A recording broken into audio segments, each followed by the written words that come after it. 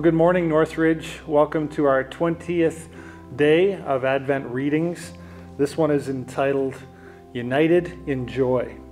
Let's read from God's Word first, from the book of Isaiah.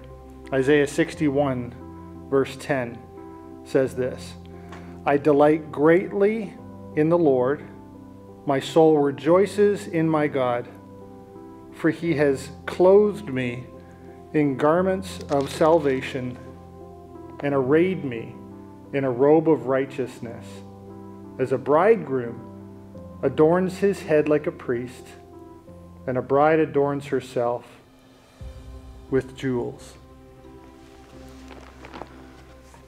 I remember the day that I saw my wife at the back of the church getting ready to come down the aisle. Is there anything more exciting for a groom and for everybody in attendance than seeing the beauty of a bride on her wedding day? She is the picture of beauty and excitement for every person that has come to celebrate that day.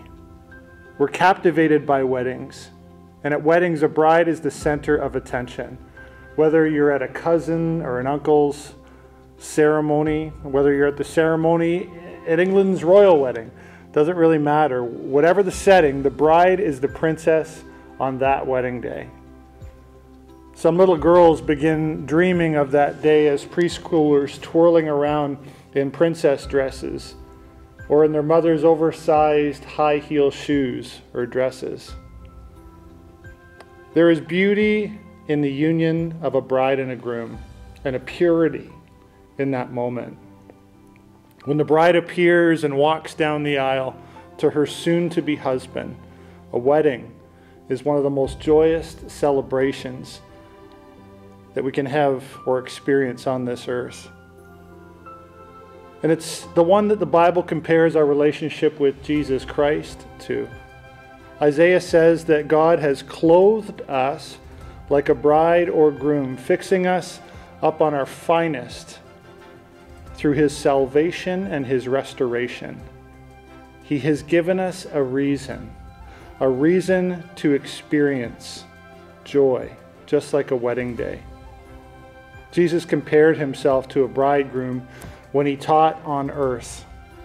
John used the imagery when he described Christ's return in Revelation 19, verse 7, which reads like this, Let us rejoice and be glad and give him all the glory. For the wedding of the Lamb has come, and the bride has made herself ready. So when we think ahead to our eventual union with Jesus Christ, we can find joy in the celebration of all that that represents.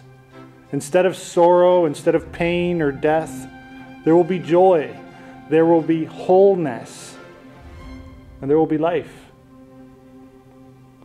When we remember the significance of Jesus' birth and our first encounter, our encounters with him, we can experience joy that flows from his perfect and his unconditional love. I leave you and I leave myself with these two questions. Number one, what memories of your relationship with Jesus brings you joy? What moment or moments? And what do you imagine the wedding day of Jesus and his followers will someday be like? Good questions. Let's pray. Heavenly Father, we thank you for your love and your grace and your care. We thank you, Lord, that we have a capacity to choose joy today and choose the joy that comes with seeing you face to face one day. Help us, Lord, to look forward with anticipation to that day. And as we approach the manger, may that anticipation grow even more, and may our joy grow ever more. We leave ourselves in your care. We know that you love us. In Jesus' name, amen. Have a great day.